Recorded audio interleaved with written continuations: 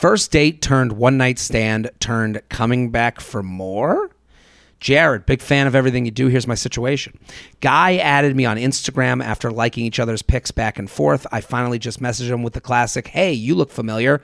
And I don't want to hear judgment on this. I had a couple of glasses of wine. I actually think that is the perfect way to approach someone on Instagram. You liked. Find her screen name in every time to like a photo. There we go. So, and no, this is the dance of social media. I call it tapping on the window. Tap, tap, tap. Hello, like, and then they come back like. It's like throwing the rock at the window. It's like you guys are in the 50s. It's very cute. This is perfect. And hey, you look familiar. Let's get the ball rolling. I love it. He then proceeds to ask me out. See, you got what everyone wanted. We go out. Really great date. Then we have another planned date, but our town gets an ice storm and he invited me over to watch a movie. And yes, I knew what this meant, but we got along really well and I wanted to see where it could go. I think there's everything about this is great. Cut to the next day. I asked him to hang out again. He doesn't respond for 2 days. Tells me he just needs to see where he is in the couple days with work. Every day after that, this man would call me for at least an hour at a time, but never set a date. I finally stopped answering because this was a turnoff. Today, he messages me on Instagram. The following attached pictures are about 3 weeks of... Today, he messages me on Instagram. The following attached pictures after about 3 weeks of not speaking.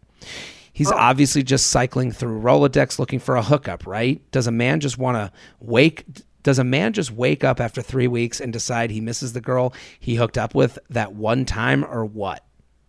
So let's read the DMs and we'll take out all the names and information to protect the innocent. So you be her, I'll be him. Where you emailed me this? I sent that to you. Oh, via email or the chat? Sorry. Email. Okay. Okay. Hold on. Jared. Alrighty. LOL. Oh wait, you're LOL. So right? You're LOL. I guess he sent her something over Instagram after they haven't spoken for 3 weeks. And this is the conversation. And he's obviously just cycling through Rolodex looking for a hookup, right? Does a man just wake up after 3 weeks and decide he misses the girl he hooked up with that one time or what? So let's see what. LOL. Why are you sending me this crying laughing face emoji? Ha ha ha ha ha ha ha. I'm serious, LOL. Does this remind you of me or something? Ha ha, no, just giving you a hard time. Well, thanks, LOL. He hearts that. You working? About to be. I go in at 9. Crying face emoji.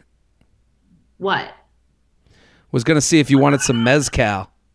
Oh, no, girl, that would be fun. But to be honest, I think we're probably just...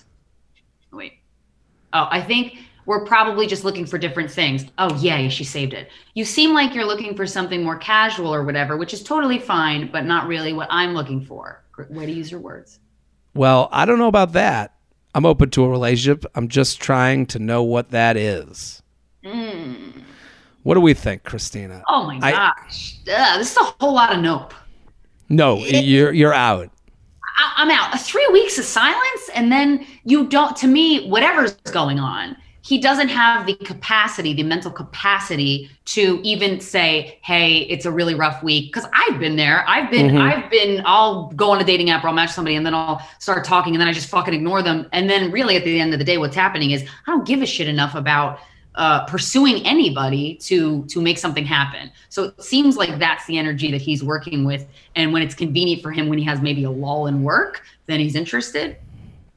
I think you're totally right. But I think, listen, we can only speak to the emailer, as we said before. And I think she's looking for answers from someone who has no answers whatsoever. He sent you a picture over Instagram.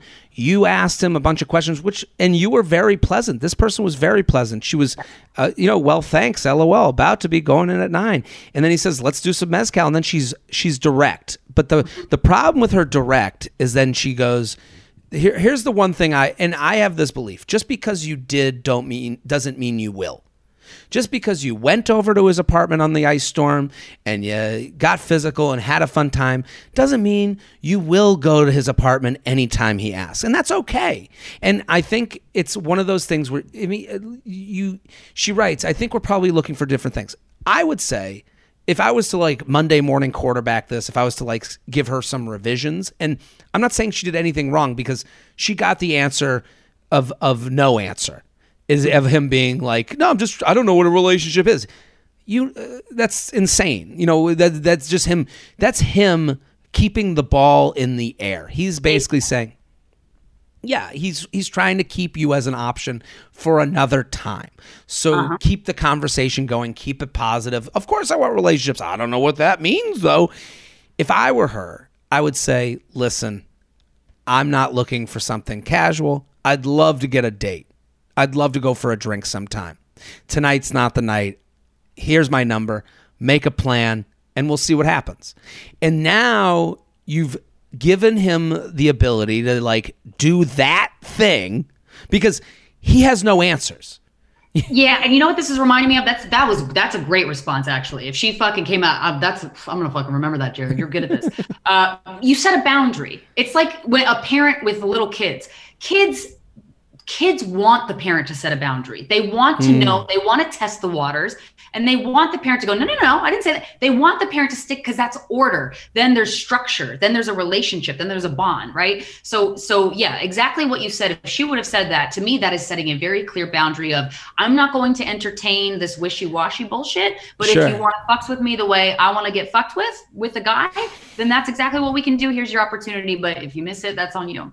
And I love the example you gave of a child because to him, he's a child. It doesn't mean that much to him. It's not about you. He's not thinking of you as like hookup woman. He's not a dick. He's not ill-intended. It's just no. It's boundaryless now. So it's like a person with no skin. Your organs are just out everywhere, and there's no direction. Don't forget to like the video you just watched. I have many more. Subscribe to the channel right now. Like and subscribe, like and subscribe, like and subscribe, you fool. There's even a bell you can click to. Now you've got your week set Monday through Friday. I'm here for you.